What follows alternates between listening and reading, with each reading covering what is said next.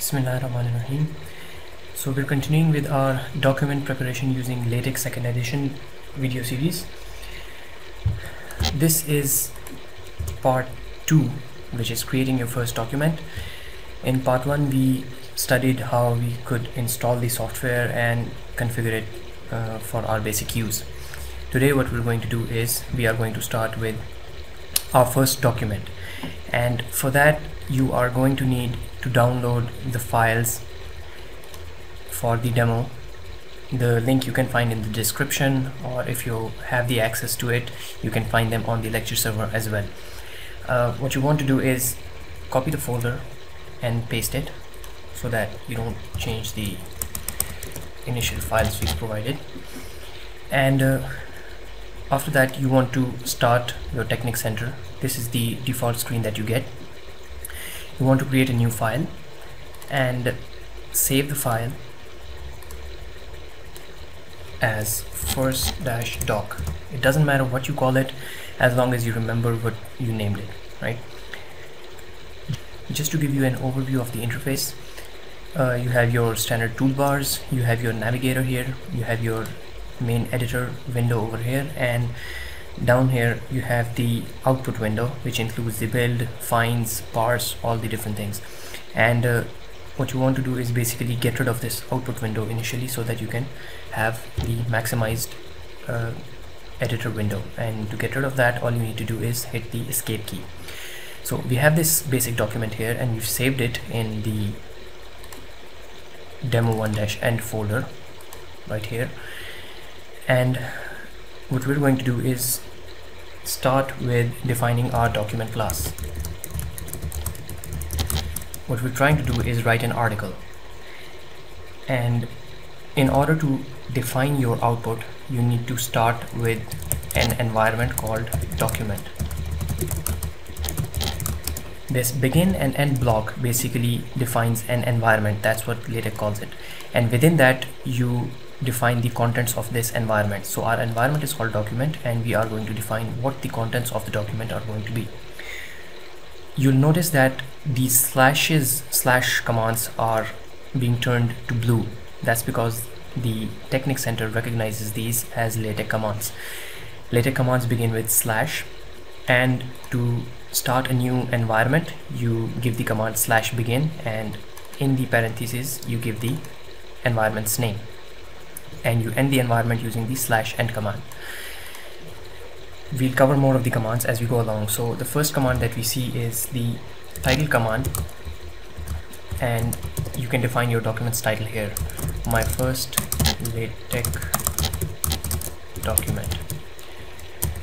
Now remember that there is a difference between creating things in output in LaTeX and generating outputs from them for them. In some cases whatever you type here is going to be output automatically. For example, if I type something here, it's going to be output automatically. But there are some commands which do not produce output as side effect. Title is one of those commands. Just by writing /title or issuing this command, what you're doing is defining what the title of the document is. It will not be printed onto the document. For that we are going to have to use the /make_title command. You will notice that there is no parameter to the make_title command because it doesn't need any. You can define the author using the /author command. Again, the /author command does not output anything, it just defines who the author is. You have this basic document and it's going to work if we generate the output. In order to do that, what you want to do is first of all come over here and select the output profile.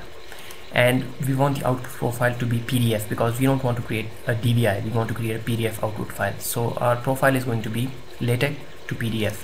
Select that and select this button, build current file, or Control F7.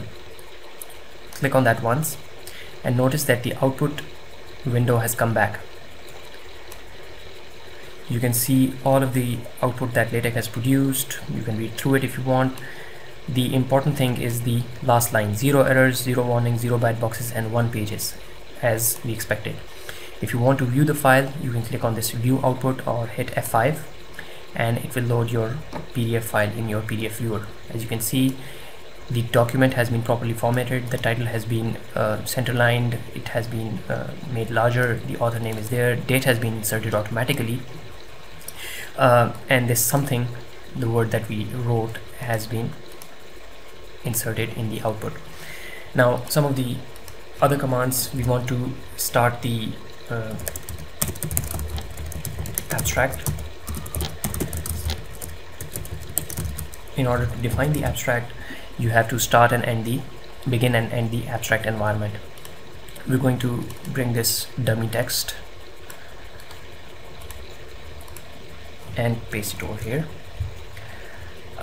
You will notice the squiggly line that we discussed in the last video, and notice that there is a line break after the word mobile in this, the domain of the mobile, and we are going to save the file, build it, and view it.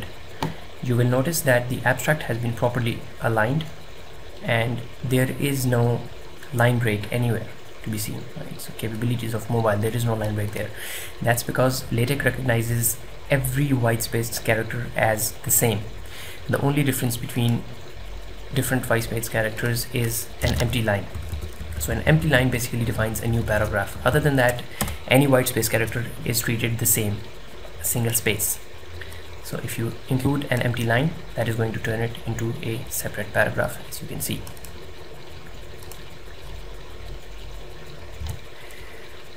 Let's hit escape again to get rid of the output and write some more stuff. To start a new section in your document, you want to issue the section command and define the section title in the parameter to the command.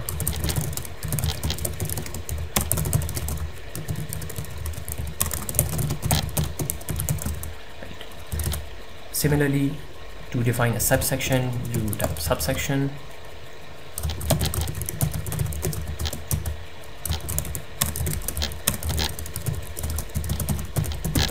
and you have the subsection command.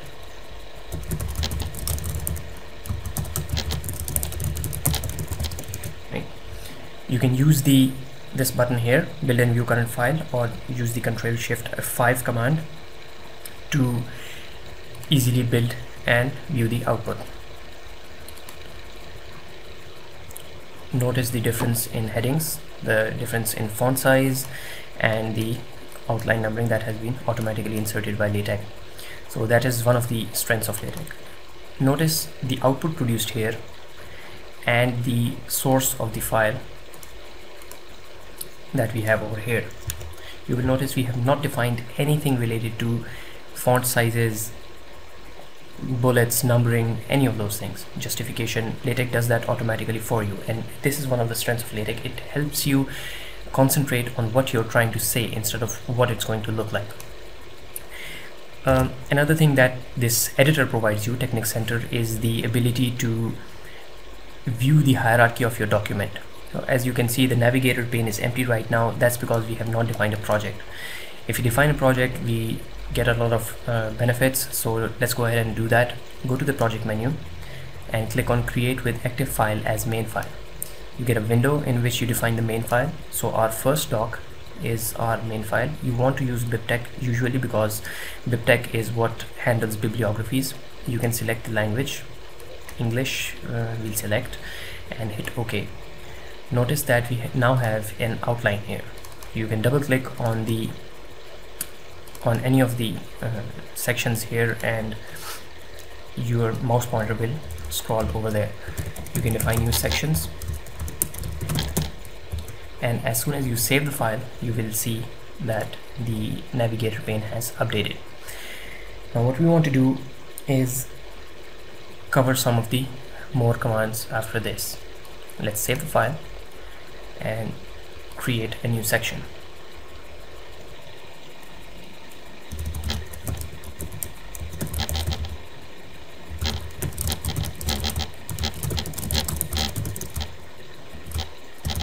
So we're creating a little figure now.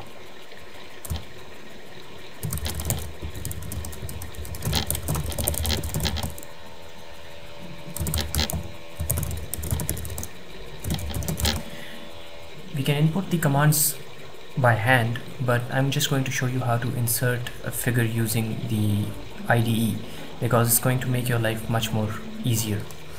So you go to insert menu, you go and click on pictures. Now you need to give it a file. Now it's highly recommended that you give the file in a vector format such as PDF or EPS. If you are going to generate a PDF as output, you should give it a PDF file as a figure. We'll try and cover how to create these PDF images sometime later in the video series, but for now let's just take a look at this ATT models base figure. It's a very simple PDF which only shows a 3-part figure, so it doesn't matter where this PDF came from. As long as you have it, you can use it to include a figure in your document. So you click on that and click on open. You can give it an inflation, which basically tells it what the height is going to be. So it's going to be 100% of the text width. It's going to be centered horizontally, and it's going to be inserted as a float, which basically means it's going to float around the page to a position that is most suitable. You can give it a caption, and you can give it a label, which we can later use to refer to this document. You can, if you're creating a 2-column document, you can have this figure expand to both columns. For now, let's just keep it at 1 column. Notice the code that has been inserted by Technic Center. So it's a figure environment because it starts and ends using the begin and end commands. It's centering because it's going to be centered on the page, and this include graphics is basically what takes this PDF and embeds it in your document. The width is going to be a factor of 1 of the whole text width, so you can reduce it to 0.95, so it's going to be 95% of the text width. Your caption is my first figure, and your label is going to be Fig ATT models base. Now when we try to compile this document, now it's going to give us an error. Okay, so let's try to compile it using either build current file, or since we now have a project, we can use the build output command to build the output. And as you will see, it's giving an error, 3 errors in fact. So how do you find out what the errors are? You go here and click on the next error button, or the F9. So it says undefined control sequence include graphics. So this include graphics, this command that we've given, that is undefined, which basically means that it depends on a package. Well, it basically means that you've either made a typo, or it depends on a package that has not been included. Remember the style files that we discussed in the first lecture, that we have to describe here. Use package, and the package that describes this command is graphic X. So you have to know where that command comes from. If you don't know where the include graphics command comes from, or any other command, then you can just Google it and you will figure it out. So we now try to build it again, and you will notice that we now have 0 pages of output. So something went wrong, but we don't have any error. So we want to go back and look at this. Aha, that's the error. You see, PDF LaTeX GUI framework could not be initialized. Now it doesn't sound like a very intuitive error message, but that's something that we wanted to cover in this lecture anyway. That requires a single change to the MikTeX package manager setting. For that, you need to go to your MikTeX settings, which you can find in MikTeX 2.9 maintenance and settings program. Now that's a bug, so you just have to live with this. But in the package installation pane, you want to install missing packages on the fly. You want to say no over here, right? You have to say no, and you click on apply and OK. Now we're going to try to build this again, and this time we are going to get an error. So, well, actually we don't get an error, but If a package was missing, then we would have received an error over here.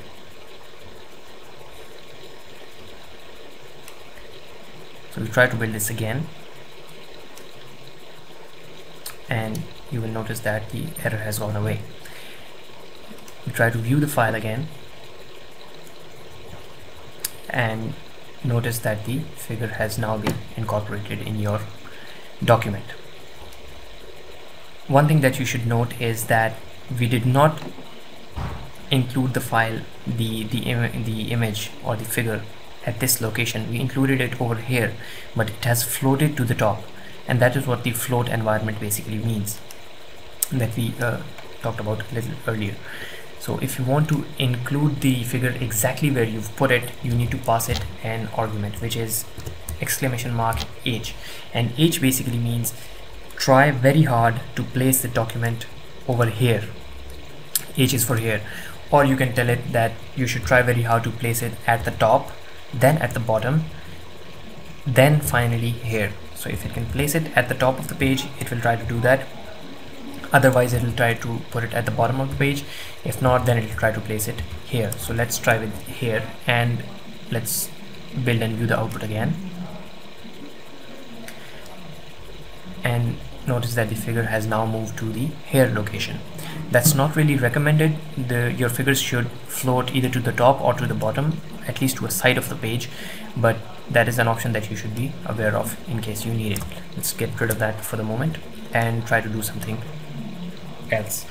So that's something else is going to be a table.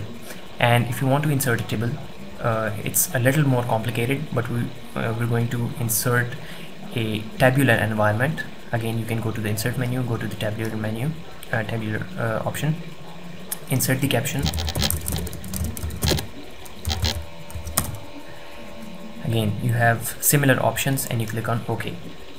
Notice that it has now inserted a table environment. It has inserted your caption for you, and it has inserted the label as well. The problem is that you have no hints provided by the IDE as to how you can create the table. So we're going to do that over here. You want a, let's say you want a 4 column table, so you write L L L L. So those are your 4 columns, and the L stands for left justified and C stands for center line. So you have 4 columns. The first one is going to be left aligned, and the other 3 are going to be centralized. You want a line at the leftmost end of the table, you want a line at the rightmost end of the table, and you want a line between the first and the second columns. So that is how you define the lines for the table. I know it's complicated, but that's the way it is in LaTeX. Now we want to insert some headings. So heading head 1, and that separates the columns, and we are going to have head 2 and head 3 and head 4, right? To create a new row, you enter the // command, so that creates a new row for you. 1. Again, line, the white spaces do not matter, but just for readability we are making them this way.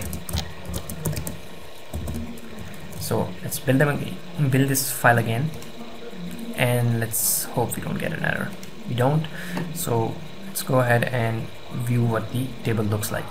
You'll notice the line here and here and at the extreme right, and that is what we defined in our document over here. So a line at either end of the leftmost column and one at the extreme right of the table. So that is what we have. But you'll notice that the top line, the middle line, and the line between the rows are missing. So to insert those, you need to insert a /h line at the start, a /h line at the very end, and a /h line between both of the rows. And we view that again, and you'll notice that the table is going to be much better now. Exactly what we wanted. If you want lines between these two, all you need to do is insert a pipe character between these C's, and that should take care of your table. So it's fairly easy to create a simple table. When you get more complex tables, you're going to have to refer to some other documentation, because we're not going to cover that over here. But notice that this is left aligned and all three of these are center aligned. So that's how you create a table in LaTeX. Another thing that you should notice over here is that similar to these numberings for the headings, numberings for the figure and table have been automatically inserted by LaTeX. But what happens when you want to try to refer these in your document? Let's say we have some text here that wants to refer to table 1. Now, because we can move tables around, this 1 can change, and that is where the /ref comes in. You can use this label tab : my first table, copy it over here and paste it in the /ref command. So what this is going to do is resolve this reference for the label and insert the number that it resolves to. You have to write this table over here, because the ref command only returns the number and not the whole table 1 caption. So that is how you get the reference to the table. You can also refer to the figure that we just inserted, and you can type /ref, and here you can type fig : and you'll notice the little tooltip that comes up over here.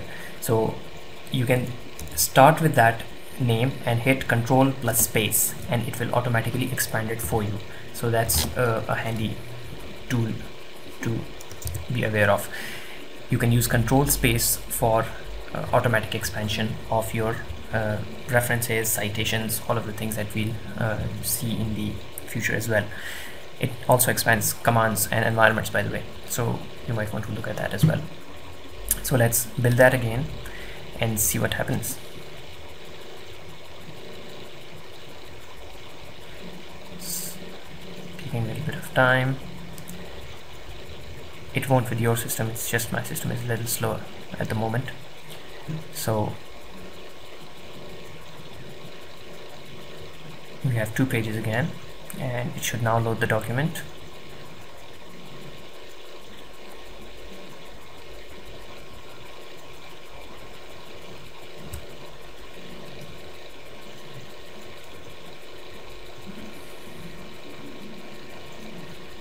And lo and behold, you have table 1 and figure 1.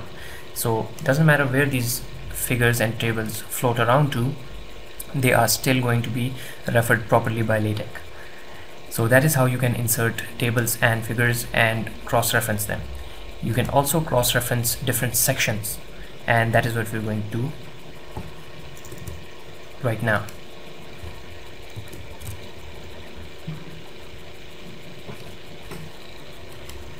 To refer to different sections, you first need to define their labels. So just after the /section command, you can say /label and give it a label, sec : background.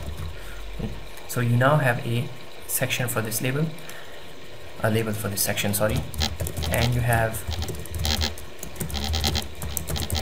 another label over here.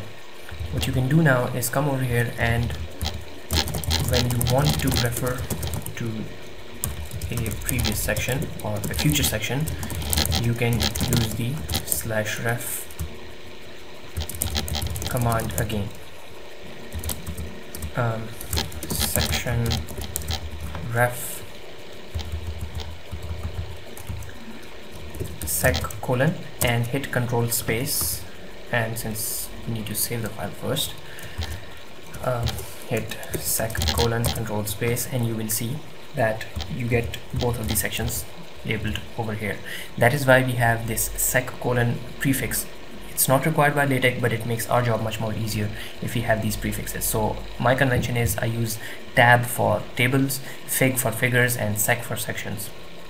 So section background and section drill down, and you can build that again. But just to show you another thing, in the meanwhile, you'll notice that we are trying to output a command over here, and because LaTeX is going to evaluate this command, it's not going to produce the correct output.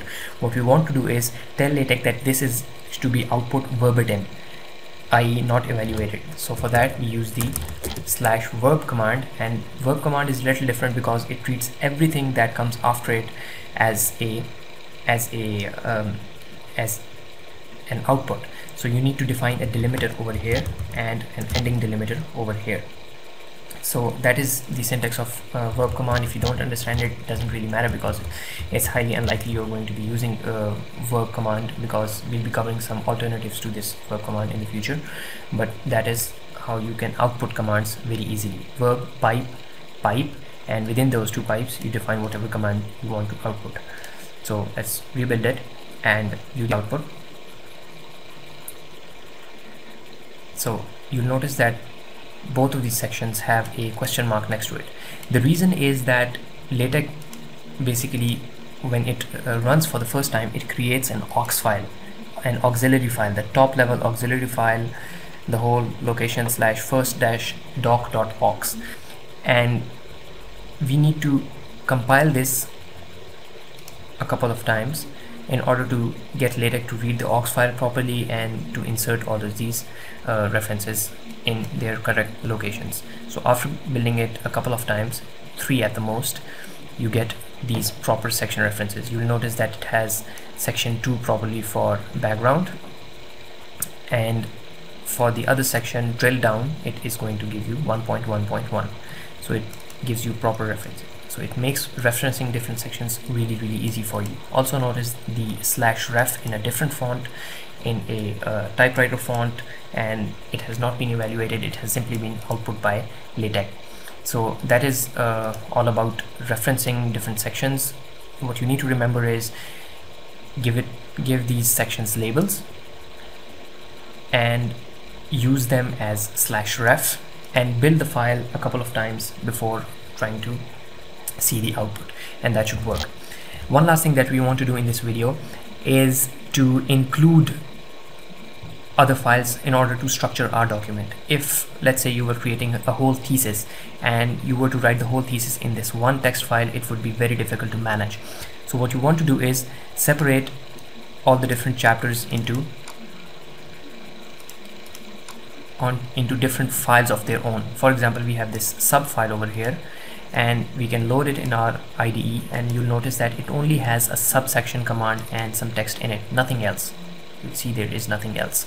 So that is all there is in this file, and what we want to do is input this file or include this file into our document at some location. Let's say after this location. All we have to do is /input and the file name minus the extension. So if I write /input subfile, it's going to go ahead, find subfile in the current folder and take the whole contents of that and simply insert them over here at runtime. So if you save it, you will notice that subsection through some input command has shown up in the navigator pane as well. So the IDE is smart enough to figure out what inputs there are and go in and get the document structure from over there as well.